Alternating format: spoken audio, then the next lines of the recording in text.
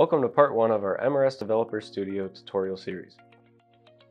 If you don't know how to write code but want to flash your MRS electronic module with a custom program, this video is for you. In this series, we'll show you how to complete your project graphically with MRS Developer Studio. Okay, to start out, we're going to click on Graphical Programming, and then we'll click Create New Project. When this window appears, we'll type in our ordering number. Then select the correct model from the table on the right.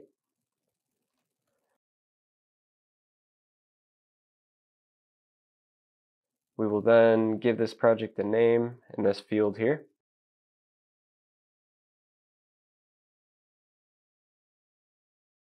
And you can also change the save location by clicking this button here. When we click OK, the project will be created in the background, and this might take a second. And to open the graphical interface, click Start Eagle. This notification just lets you know that when you want to compile, press F12.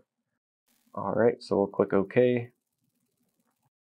Alright, so here's the graphical interface, and on the left side here we have some of the most important tools, and you can hover over each of them to get an idea of what they do.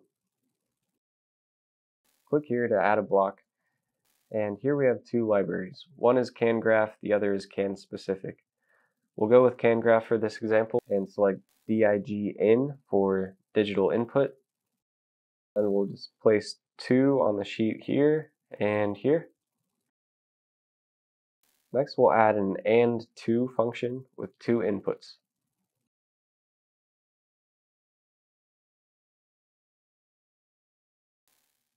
And for this example, we'll want a digital output, and we'll place that one right here. Now to connect them, we'll select the Net tool and connect them together.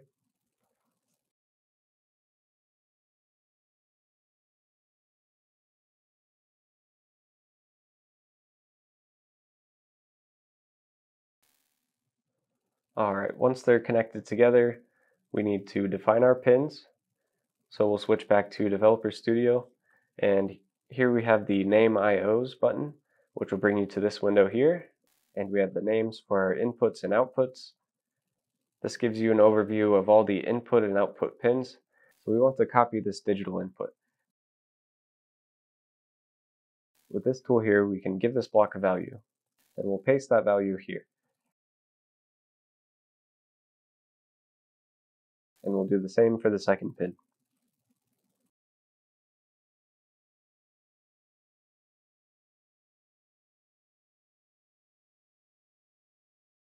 Okay, now we want to set the digital output.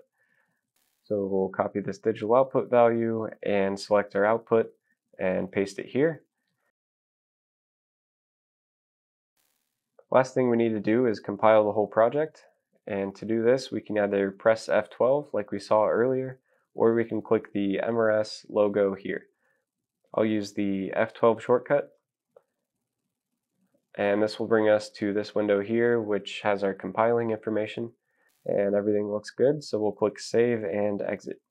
Okay, so we'll minimize this window, and then we'll see this yellow bar. That means it's compiling, and when it turns green, obviously that means it's complete. If there's an error, then you'll get a red bar, and it'll also give you an error code. But since we did everything correctly, the bar is green, and we can flash this project onto the module, and it's good to go. Alright, that's all for this one. Be sure to check out our other tutorial videos and give this video a like if it helped you out. If you have any further questions, feel free to reach out to our customer service team. You can reach us at info@mrs-electronics.com. Thanks for watching.